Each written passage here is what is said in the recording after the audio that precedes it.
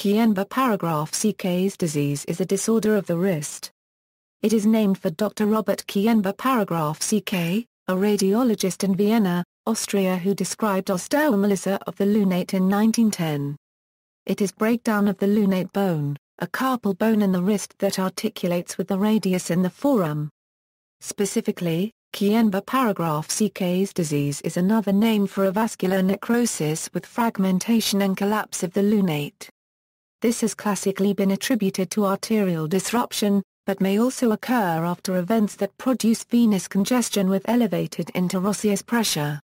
Predisposing factors. The exact cause of Kienbock paragraph CKs is not known, though there are thought to be a number of factors predisposing a person to Kienbock paragraph CKs. Recent studies have made a correlation between Kienbock paragraph CKs sufferers and Western European ancestry, but no definitive link can be positively confirmed. The necrosis of the lunate bone can frequently be traced to a trauma to the wrist, like a compound fracture, which could cause the lunate's blood supply to be interrupted. Blood flows to the lunate through several arteries, each supplying a percentage. When one of these pathways is severed, the likelihood the patient will develop necrosis increases. Despite a preponderance of evidence, no particular etiology has been conclusively verified. Data exists on the Internet that most people suffering from Kienbock paragraph CKs are affected in their dominant hand, though about 1/3 of sufferers report the condition in their non-dominant hand. Kienbock paragraph CK's disease is classified as a rare disorder, meaning that it affects fewer than 200,000 people in the U.S. population. Many Kienbock paragraph CK's patients are frustrated by the lack of consensus among hand surgeons about optimal treatments for Kienbock paragraph CKs.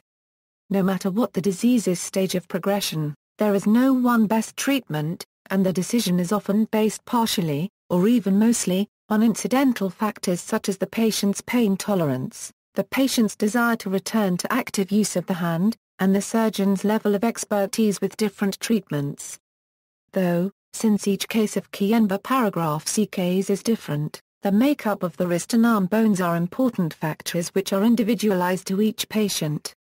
Therefore, one surgery will never be able to solve all the problems associated with the disease.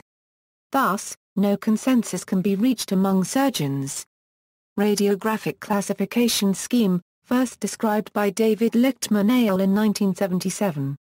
The purpose of this classification system is to guide treatment and to enable comparison of clinical outcomes.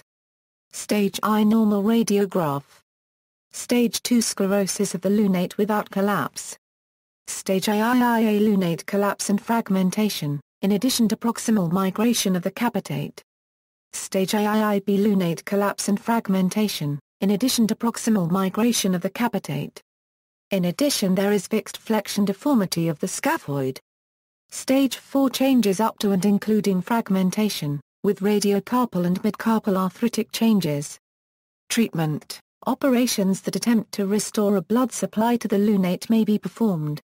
Depending on the stage the disease is in when it is discovered, varying treatments are applied.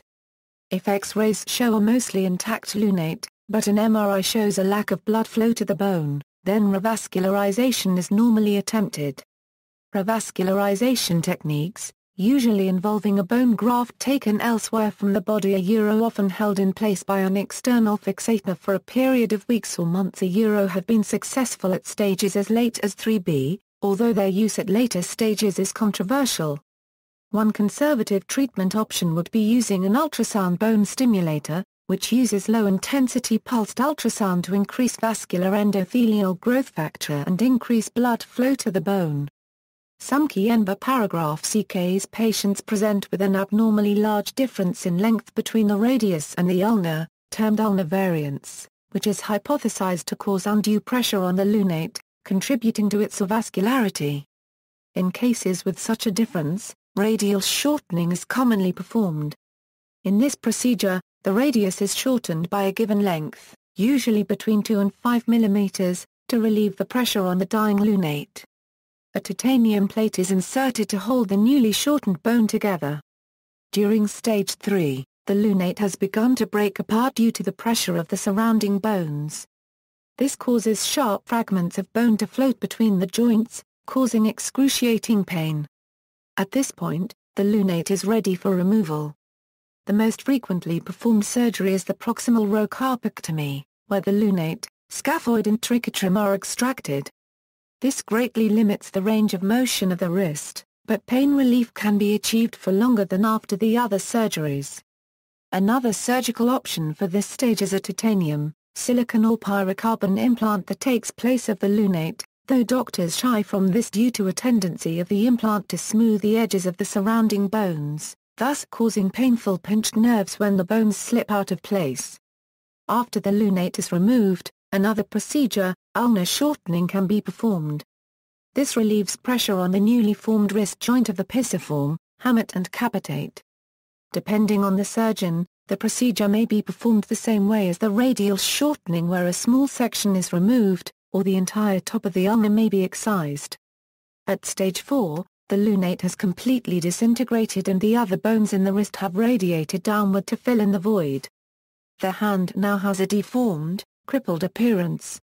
The only procedure that can be done is the total wrist fusion, where a plate is inserted on the top of the wrist from the radius to the carpals, effectively freezing all flexion and movement in the wrist. Rotation is still possible as it is controlled by the radius and ulna. This is currently the last and most complete surgical option for Kienböck paragraph CK sufferers. Most of the treatments described here are not mutually exclusive, meaning that a single patient may receive many of them in his quest to relieve pain. For instance, some patients have had casting, bone graft, radial shortening, proximal row carpectomy, and wrist fusion, all on the same hand. References. External links: Kienbock's disease information and advice.